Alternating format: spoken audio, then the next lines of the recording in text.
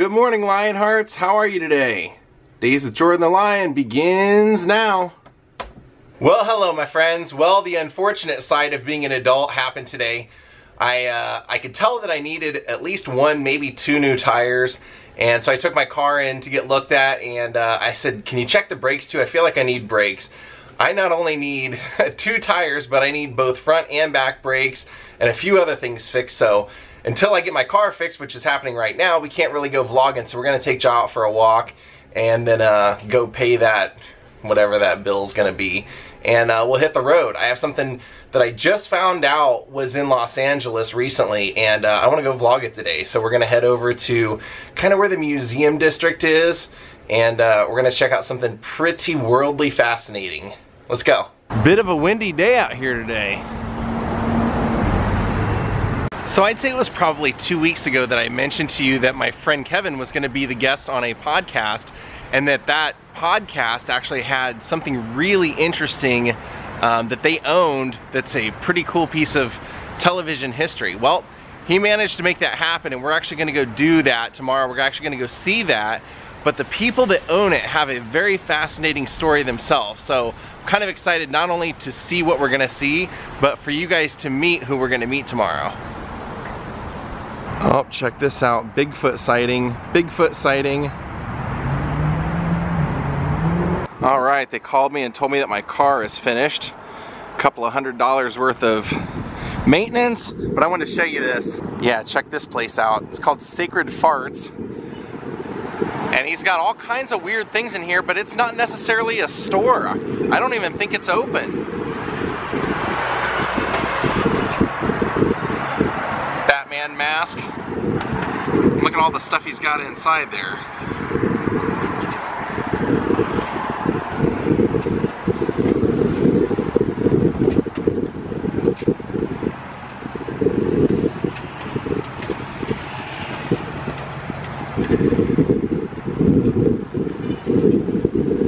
Like I said, I don't even think it's really a store because nothing has prices on it. I think it's like one guy's collection that he's displaying inside this shop window.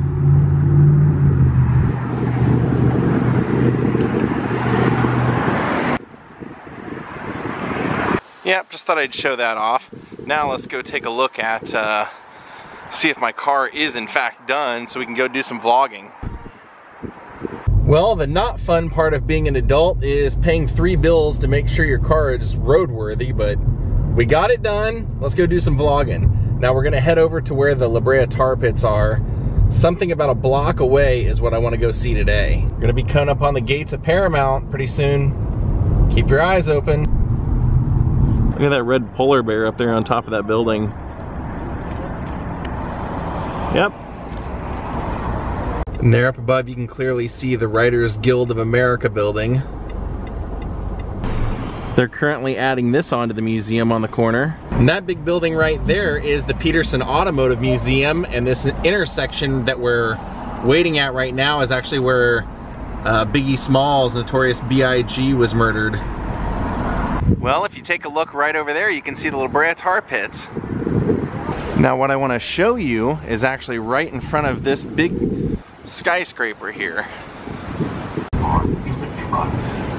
Well, right here on Wilshire Boulevard is the largest section of the Berlin Wall outside of Europe. And I actually met somebody on my trip recently that was kind of telling me that they were from Berlin and how their family was kind of divided by this. What they were telling me is they said that, you know, back when this happened in 1961, there was a real pull because Berlin, while Germany itself was divided, it was partially run by 4 separate countries, and one of them being the Soviet Union. And the section that the Soviet Union had control over, they wanted to make it and keep it socialistic, and, well, communistic actually. And the other part, the western part, was partially run by 3 different countries, 2 of them being United States and Great Britain, and they wanted to keep it open. What ended up happening was the Soviet side tried to convince their people that the capitalistic side was basically spreading what the Nazis, it was a continuation of what the Nazis were going to do in Germany. And so as they saw people from the eastern side deciding to cross borders and go to the western side, one night in August of 1961, they started constructing a wall made of barbed wire and mesh, and eventually would make it more permanent, and that's what you see in front of us. Most of the graffiti was done on, well, obviously it was on the western side, and on the eastern side they had a death strip. They had removed a bunch of buildings, and they had laid out a bunch of sand so that the guards in towers that were now positioned there could see any movement that was happening, and would execute anyone trying to cross borders. Now the western side was able to pass through with no problem, and the eastern side could never. So it was actually up for almost 30 years. It wasn't until 1989 that they realized there was a heavy resistance, and they started making like where you could partially cross, and a bunch of protesters, like a bunch of people from the eastern side, all showed up at the checkpoints and basically forced their way through, and that's what basically ended the Cold War separation that this wall was so heavily a part of. So this wall at one time, some places say it was 90 miles long, some say it was over 100. But here is what looks to be a 10-paneled section of the wall. And like I said, it's the largest outside of Europe, and it even has a little memorial thing on here, so let's read it. It says, "The wall along Wilshire is an installation featuring 10 sections of the original Berlin Wall, measuring nearly 40 feet wide.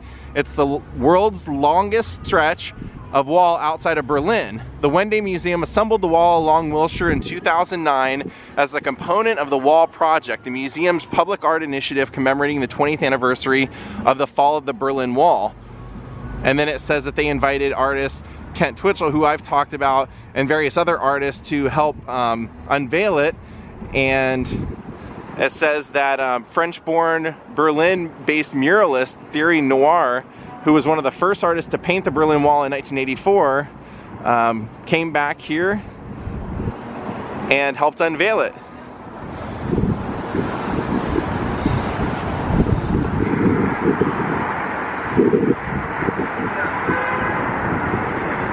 And like I said, I met somebody at almost every trip I take. Somebody, when we start talking, says, "Hey, have you been to Berlin yet?" And I go, "No, I haven't," but everybody always tells me to go. And they say it's a really interesting cultural mecca now. They say that there's this great music scene and this great nightlife and this great art scene, which is pretty amazing when you consider how much of it was so oppressed for so many years. So let's take a little time to look at each piece of the wall. Now they do have some pieces of the wall still up in Berlin as a reminder, but for the most part, by 1991, they had really removed the greatest chunk of it. Here you can see John F. Kennedy and the man who told Gorbachev to tear down the wall, Ronald Reagan. And then you also have Mandela. And they also had, when this was originally around, they had like barbed wire and things like that. They had guard dogs on the other side, but they also had like a tubing that went over the top, like this big tube, so that you couldn't climb over it. It kind of like hampered your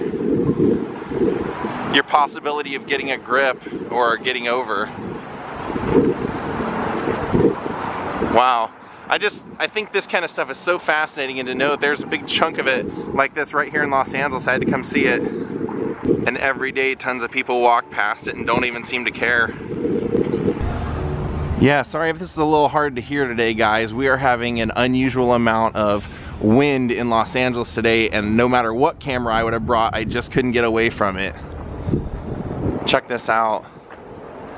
I mean, that is a serious amount of oppression.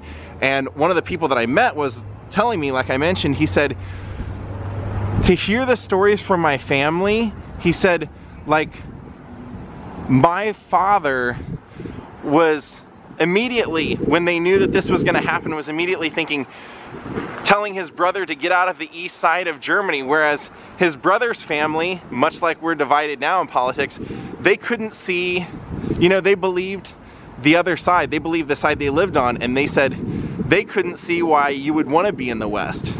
And so how he described it is he said that they sold it to the people of the East German side as, we're creating this wall so that the fascist capitalists can't come in and tear apart our way of life. But in reality, he said what it really was a way of keeping them from being able to leave.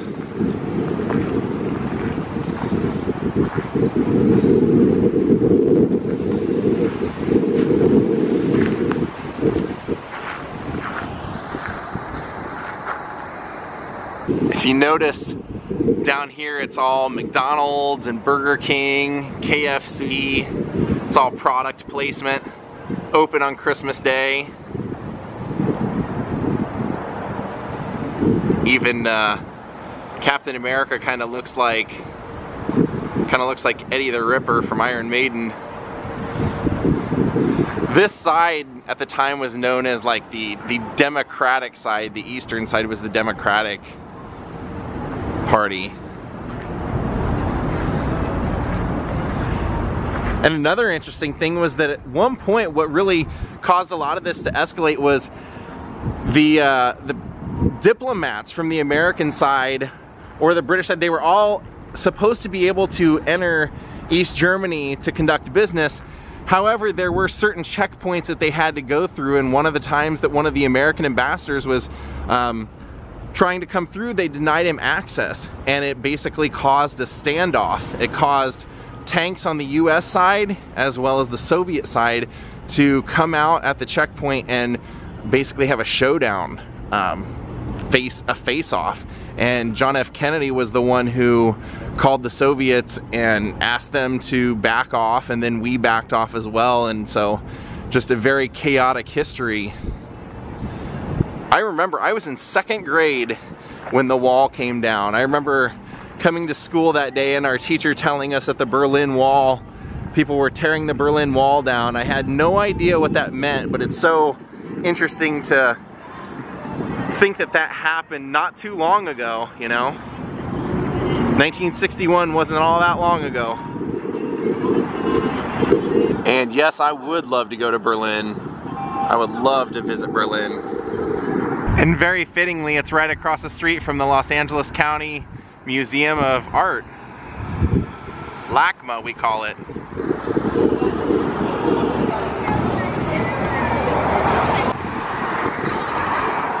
Well, since we were right across the street, I'll give you a little taste of this if you've never seen it before. You've probably seen this in a lot of movies.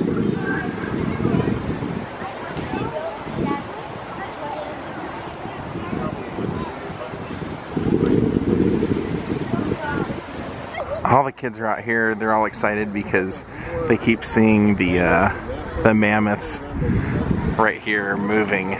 It's because they have them tied to a rope so they don't float away. I've vlogged a lot of this before, so if you want to see more of it, go look up on my channel, the La Brea Tar Pits. We're gonna head out of here now. Looks like we're getting out of here just in time too. A battle has broken out. Check this out. This is the back of the American Folk Art and Craft Museum. Speaking of Notorious B.I.G., Biggie Smalls right there. Now we're taking Ja over to the park so he can play a little bit. It is insanely windy, I'm telling you.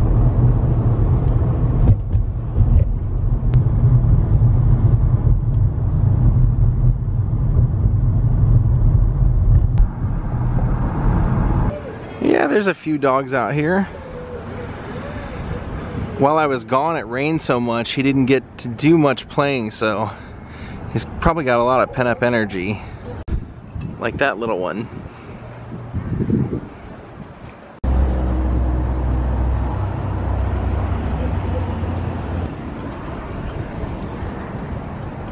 There he goes.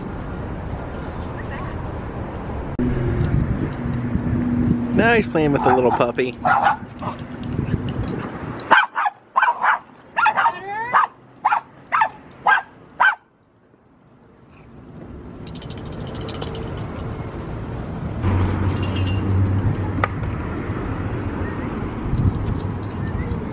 We're gonna take off because we just got such a massive gust of wind it blew over all the chairs, and I don't want Ja to get a bunch of dust in his eyes. Okay. Well, that's one way to sell a car. Discreet, but that's one way to sell a car. Well, well, well, guess what? My friends from Merch 5 were in town. We went out and had dinner, and they brought me a new t-shirt. The metal Jordan and Ja. Check that out. We got our own makeup. Look at that guy. What I love is how they nailed my beads and my watch. Look at that. Awesome. Well, Lionhearts, we're going to call it a night. Hope you guys enjoyed seeing the largest piece of the Berlin Wall outside of Europe today. I know I certainly did. I can't even imagine living separated like that. Not being able to go travel anywhere, go see anything, not having any choices. Pretty good reminder. Have a great night, everyone. We'll see you all tomorrow. Goodbye.